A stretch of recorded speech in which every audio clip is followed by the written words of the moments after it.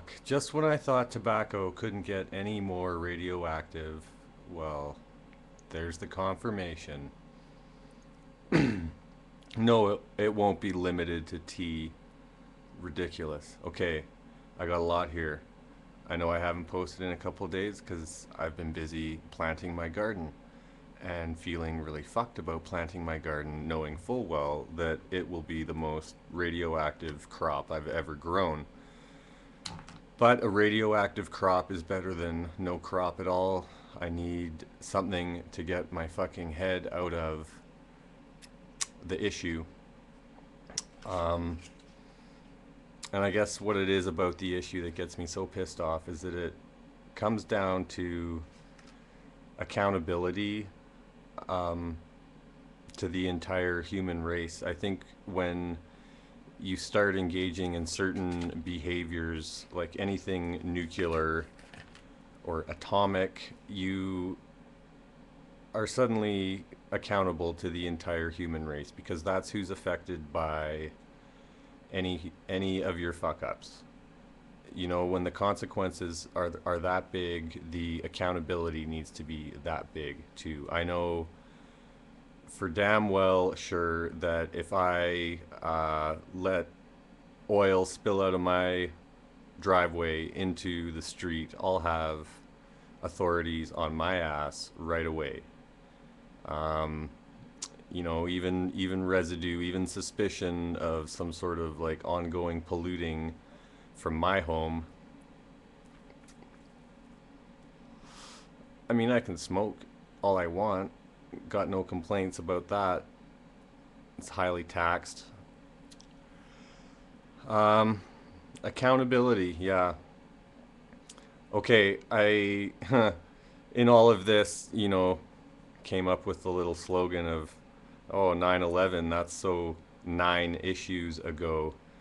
But the response you're seeing in Japan, it makes me think about the disaster response to 9/11. Just look at how quickly they started hauling debris away.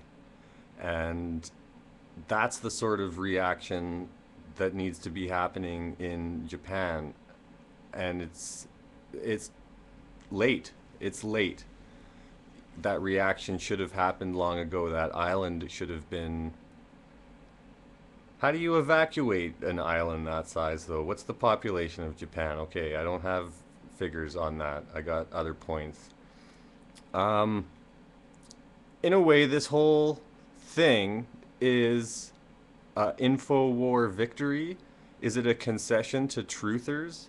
Is it possible that so many people are feeling so vindicated right now that they're going to ignore the issue of what the hell to do about this problem?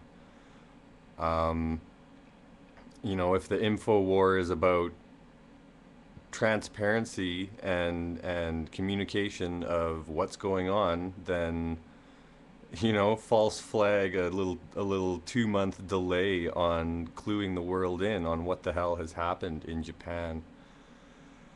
Um, I used to be a pacifist. This whole thing has got me questioning that because I've come up with a new torture.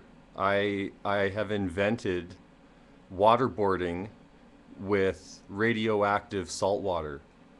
Hey, what do you think? I don't know. Is it too early in all this to say whose ass needs kicking?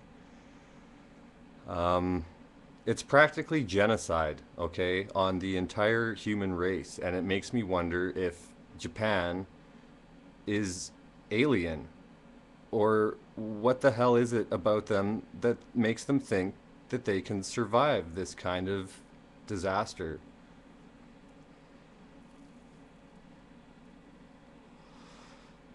It's very anti-human, you know, and it's weird for humans to be so anti-human. So I got questions. I got questions. Let's talk about it.